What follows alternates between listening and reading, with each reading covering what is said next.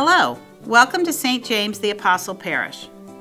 We're here today to meet those who help run this parish. I'm sure you recall the Pope is head of the church throughout the world. He depends on bishops and cardinals to help him teach and preach. The United States is broken up into dioceses, and within each diocese there are many parishes. Each parish has a pastor who is responsible for leading his parishioners on their journey of faith. Pastors cannot do all this alone. Let's meet the people who help Father David Hankes, our pastor here at St. James. Hi, I'm Lisa Wiesner. I'm the coordinator of religious ed here at St. James.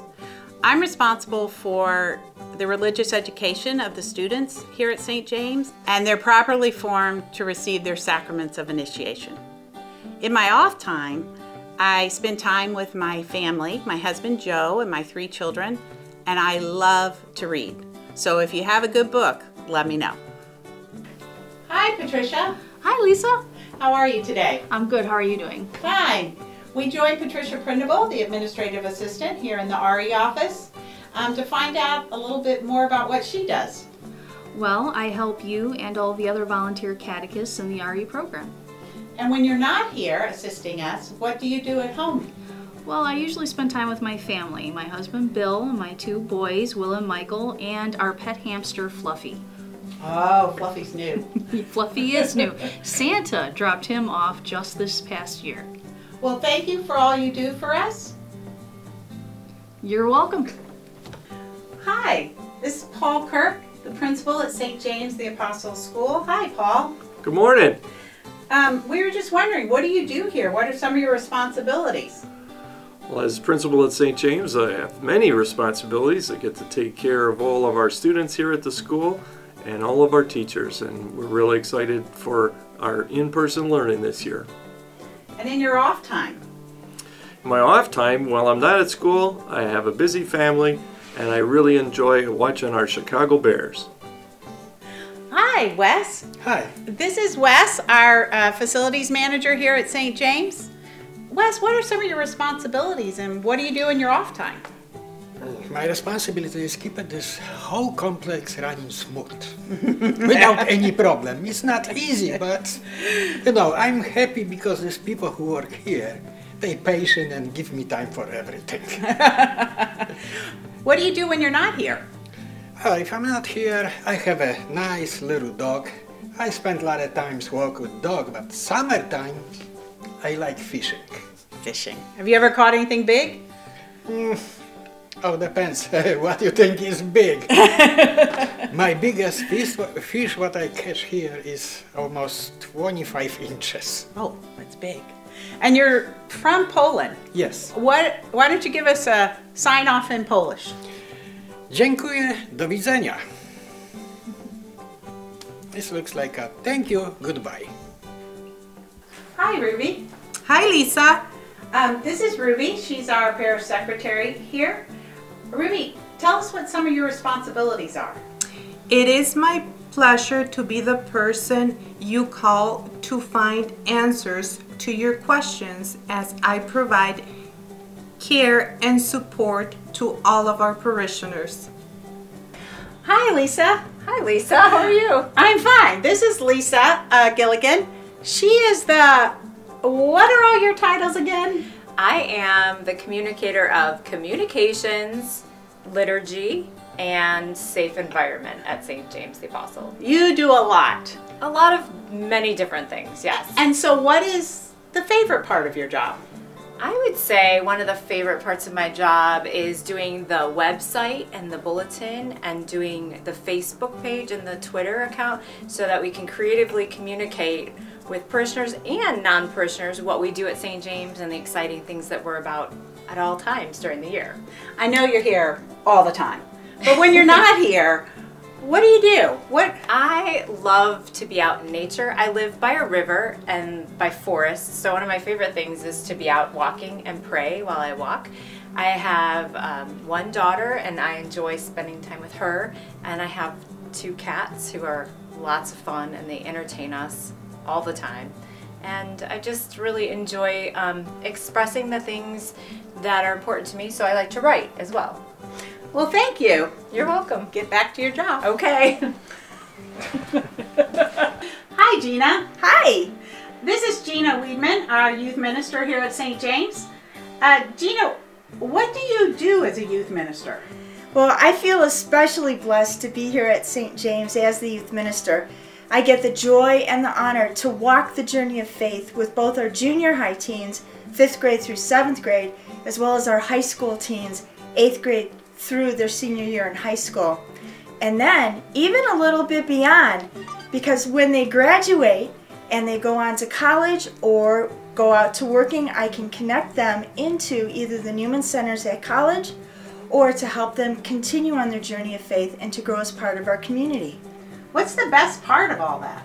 The best part of all of this is just to be able to hang out with the teens, to be able to have fun with them on this journey of faith, to be able to take them a little bit outside their comfort zone within asking questions and growing within faith by going on mission trips, by attending great events like the National Catholic Youth Conference, and even more.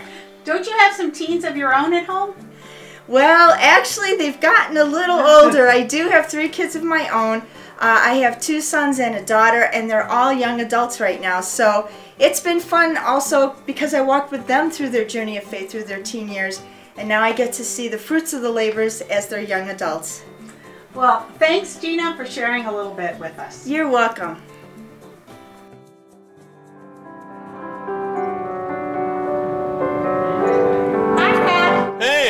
I'm fine. This is Pat Mooney. He is the music director here at St. James. Pat, tell us a little bit about what you're responsible for.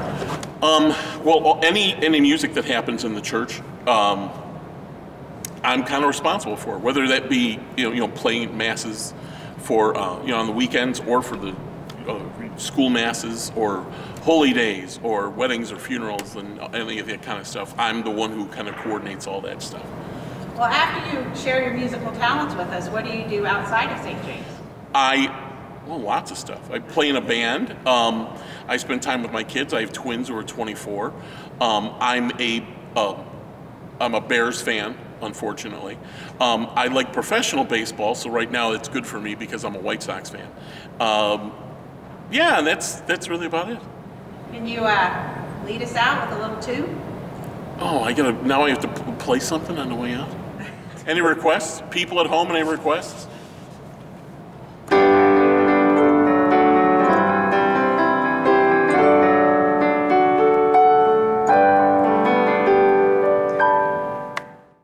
So now we're in here with Deacon Mike. He's our deacon at our parish.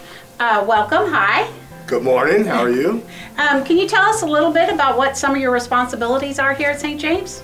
Well, first, I'm Deacon Mike Fitzpatrick. I was ordained just this past August and assigned by the bishop to our parish, which is fortunate because I'm also a parishioner here.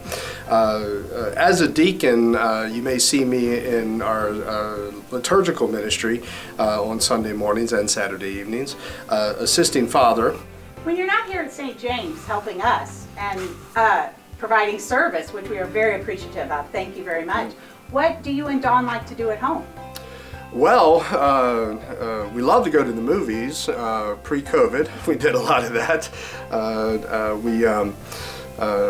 Now with COVID, we're downloading a lot of movies. We're just movie buffs. Cooking's something that we both enjoy, especially grilling out. We have 2 small poodles too. Our daughters are grown. I have 2 grown daughters in their 20s and a granddaughter 2 years old that lives down a few states south of here that we like to go visit and spend time with, so we're doing a lot of FaceTiming with them. Well, hello everybody.